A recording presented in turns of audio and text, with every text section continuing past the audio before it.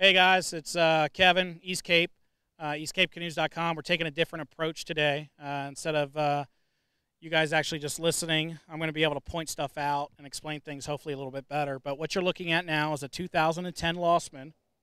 But what's unique about this boat is, first of all, it's going to the Bahamas. It's going to be our first Lostman over there on the islands. I'm sure there'll be more coming.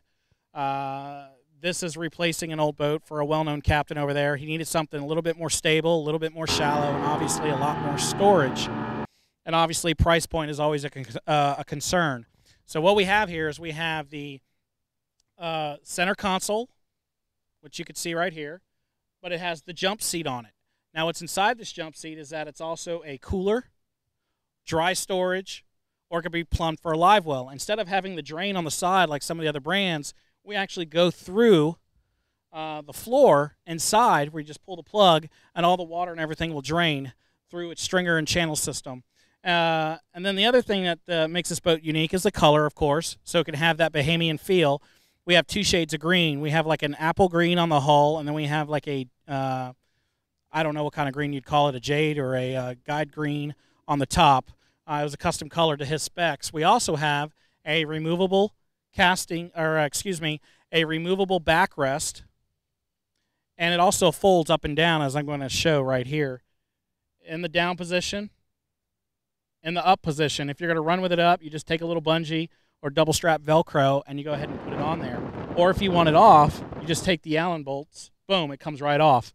This customer wanted a taller platform to accommodate his jack plate and tunnel design. He also wanted 2 steps instead of 1, and he wanted them to be flat. Eastcape, we're the only manufacturer to have an in-house weld shop out here in the southeast U.S. Another cool thing about the boat is its build. It's got the new layup for 2010. It has a new core, new glass, totally new layup. Again, we vacuum infuse everything on the boat. We're one of the few companies that do infusion, and actually we're the only company that does over 95% vacuum infusion.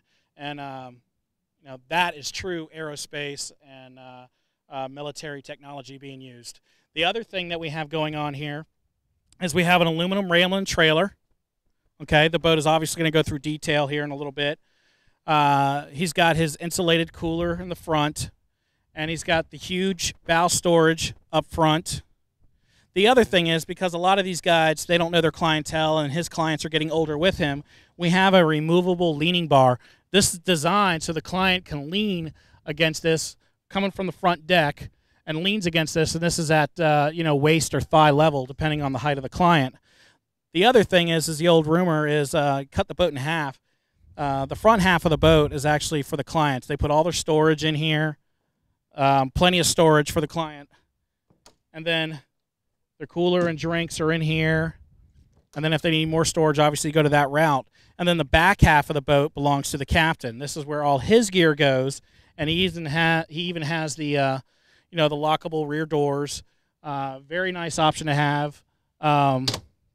It's just a pretty boat. Let's walk around to the back of the boat, and we can actually talk about the back here. This gentleman wanted a 3-blade heavy cup prop. He decided to go with the tried and true Yamaha 52-stroke. We still get a few of these left. And then, of course, our vented tunnel design. What the vented tunnel allows you to do is obviously it gets rid of the suction. And then what that does is that increases the speed, makes takeoffs easier, and etc. If you need a tunnel, we've got the tunnel design down pat. As you can see, the bullet is level with the bottom of the boat. And you can see the tunnel. It's about 35, 36 inches long, and it's got a flap over it, and it has a vent. And that vent allows it to breathe. And basically what happens is water goes this way, air goes through, and then out the hole. This is a design that works well on our skiffs. Again, I'd like to think it's proprietary to our boats. We do all our developing in-house through trial and also through our customers. The other tunnel like this is also in the Bahamas, and his name is Captain Jody Alberry, and Captain Jody actually is one of the guys that helped us design this tunnel. If we come over here, you can see the trailer, see the boat, again the storage, just a lot of little things on this boat that make it so good. Again, if you're sitting at home and you're thinking, hey, I need a new skiff, and you're looking at us and we're on the list, I tell you straight up, you need to come to the shop.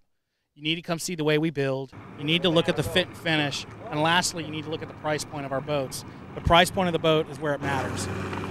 You can have quality. You can have the finest and the greatest and all the other hoopla that you hear out there. But at East Cape, we keep it real. And here it is. Here's our first Lostman going to Bahamas. And on behalf of East Cape, I'd like to say thank you, Captain Buddy Pender. Take care, brother. Thank you for believing in us. I hope you get many bonefish on this, and a lot of your clients are happy. Take care.